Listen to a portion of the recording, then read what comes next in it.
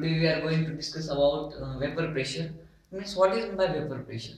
Vapor pressure is defined as the pressure exerted by the gas which is equilibrium with the solid and liquid in a closed container at a constant temperature at any given temperature is called as vapor pressure.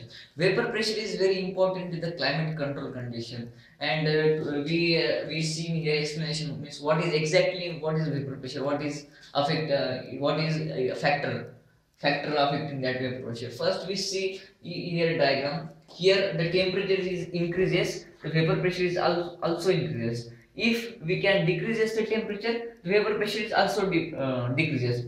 And this is an example of water, and the common example of well, the two important liquids that vapor pressure is, it is important in GCAT, that is vapor pressure of water is 0.03 atmosphere and vapor pressure of ethanol is 0.08 atmosphere.